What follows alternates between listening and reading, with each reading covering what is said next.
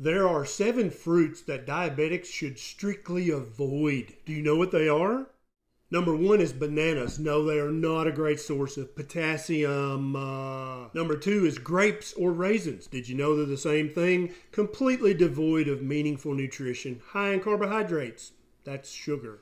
Number 3 is cherries. High in carbohydrates, spike your blood sugar, low in nutrition, don't really nourish you at all.